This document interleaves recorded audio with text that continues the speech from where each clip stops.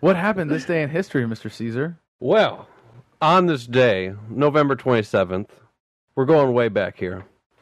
In 2008, Iraq's parliament approved a pact requiring all U.S. troops to be out of the country by January 1st, 2012.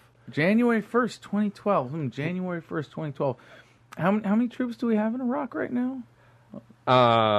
It's hard to say because there's contractors and they're not on the lists and all that jazz. But one thing that can be proven from this statement is that it was signed by President George W. Bush. So all this jazz that Obama got the soldiers out of Iraq is bullshit. So I'd like to remind everyone on that. And well, also that this agreement was signed by Bush and was attempted to be subverted by Barack Obama. He tried to extend that. No. He tried to get the Iraqi government to accept an extension of that agreement so that U.S. forces could be in Iraq longer, so that he could keep spending more taxpayer dollars for the military-industrial complex. He could keep paying off his sponsors.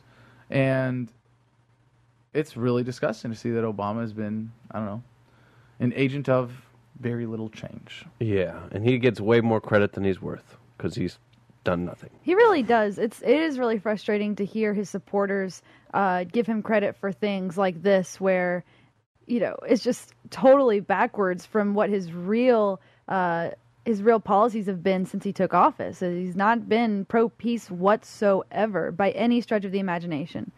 And now we have the Israeli campaign about 600 missiles. 600 missiles!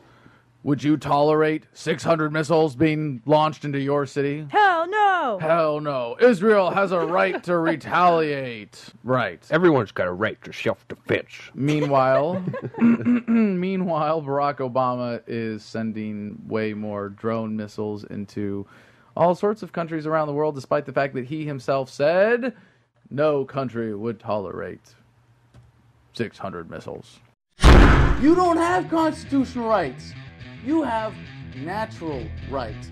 Guys, critical. It's the blueprint of the nation. You could remain a sniveling little bitch, hiding your insecurity